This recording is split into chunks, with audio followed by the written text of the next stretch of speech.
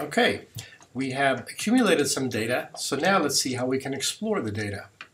So, we have a plot of force versus time right here. Suppose we wanted to measure the average force down as we had lifted the device. All we do is we select the histogram tool, that's measurement mode, and we just left click and we drag and we select a region, and the selected region now, the mean of that region, the standard deviation of those points, the area under that region, that is a dark blue part right here, and the slope of those points is displayed at the top. If you want to zoom in, you can click on the little zoomy thing, and you just drag and click like that, click and drag, and you can zoom separately, horizontally, or vertically if you'd like, and of course you can pan as well.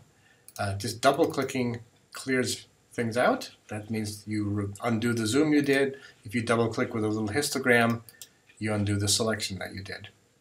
You can go back and you can look at old acquisitions by clicking up here. This is where everything is stored. So the very first thing we did in the last little video was we just played around and took some data. We can get back the thing that we did just by selecting an old acquisition that way. We can take a snapshot. Suppose we like zooming in and we have selected a certain region like this.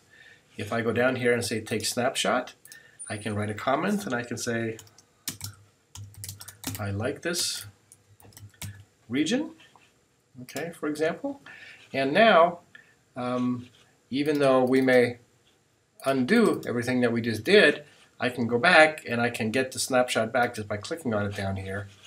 And then that's a nice way to take notes and to save things that you like.